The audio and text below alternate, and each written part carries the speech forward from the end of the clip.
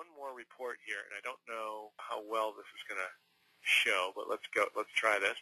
In our templates, from a sales management standpoint, I think it's really useful to do a report that shows last activity. I can't remember what it's called, but that doesn't matter because if I put just the word last in here and search for the template, here's all my reports that have last things in them. I'm interested in my last completed call or last completed appointment or call. That might even be more interesting. So if I'm looking at my overall database of prospects and I want to show them just according to the last time we completed an appointment or call to them, what's that going to tell me? That's going to actually give me very clearly and starkly on the page here a way of looking at my database of prospects in terms of when they were last dealt with and therefore who is making their calls and who is not. And I can also find prospects that have been neglected and maybe assign those to somebody and have them get to work on them. So where do we have neglected prospects in this database? Well, we've got 62 of them that have never been called at all. We might drill down and discover that, okay, well, a lot of these are employees of our company. Global Corp is sort of the fictional company at the center of this. So we might want to remove those. Okay, let's go back to the original and look at the companies. And let's take Global Corp out. If we go ahead and hide that, that's the same, by the way, as going into the drop-down here and just turning off Global.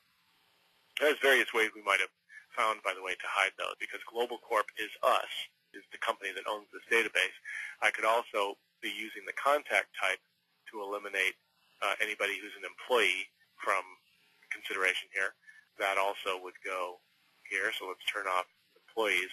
That also would have the effect of removing Global Corp from our consideration here, as well as, well, maybe we haven't made any calls to suspects, prospects, past clients. Okay, I'm not all that interested in the fact that we haven't called past clients in a certain amount of time, or I might be, but that's in this case maybe I'm not.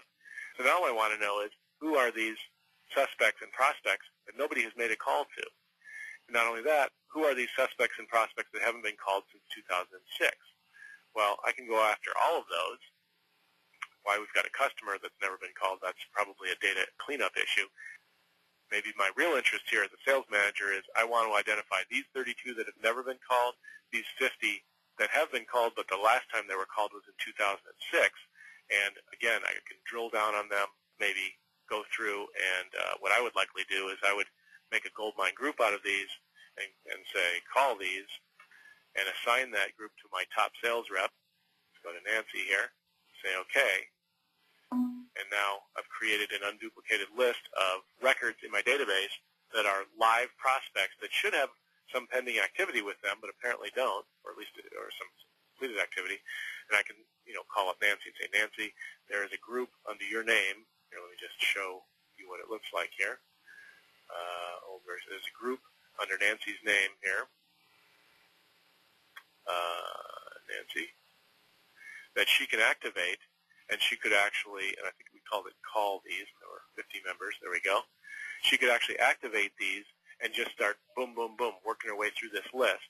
As a sales manager then, I've just rescued a lot of probably expensively acquired leads and have assigned them to somebody to actually do something about. And because they're in a goldmine group, it'll be easy for the sales rep to sort of work her way very quickly through those and then report back to me and let me know what happened with them. Or again, I can create a mastermind report that uses the call these group so that a month from now I can see how many of those actually did get called.